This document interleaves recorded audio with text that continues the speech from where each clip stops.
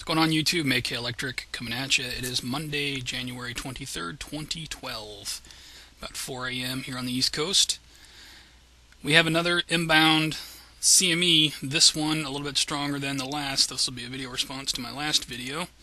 Let me read to you what spaceweather.com has on this. Almost X FLARE and CME. This morning, January 23rd, around 0359 UTC, big sunspot 1402 erupted, producing a long-duration M9-Class solar flare. The eruption's M9 ranking puts it on the threshold of being an X flare, the most powerful kind. NASA's Solar Dynamics Observatory captured the flare's extreme ultraviolet flash. Here we are. We sit January 2012.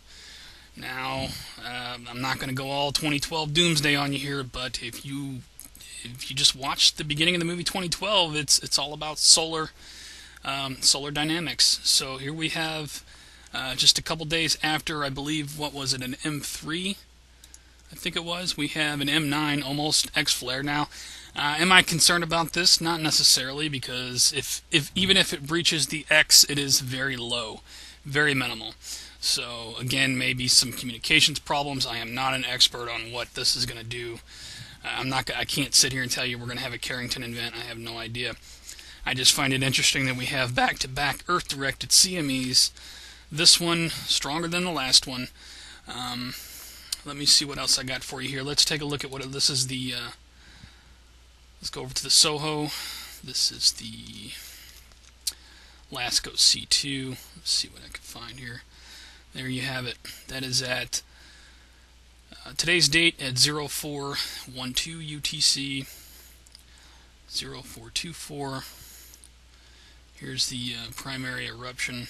Looks like it goes from 2324 to 0400, so there's a big gap missing. But this is the first.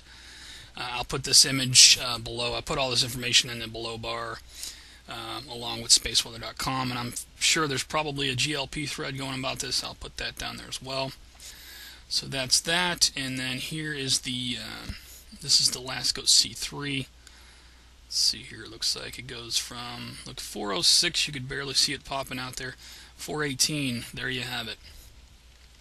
Keeping in mind the size of the sun, this is a lot of energy, and this is directed, as you can see once again, earthbound. So expect it within a day or two, and we'll see what happens. Keep an eye on the the high.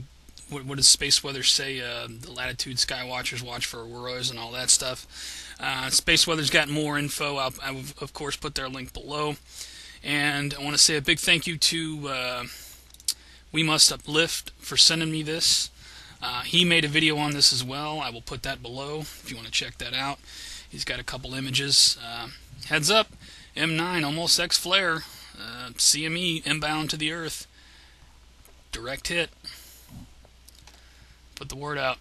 Keep your eyes open. We'll see what happens. You guys have a good week.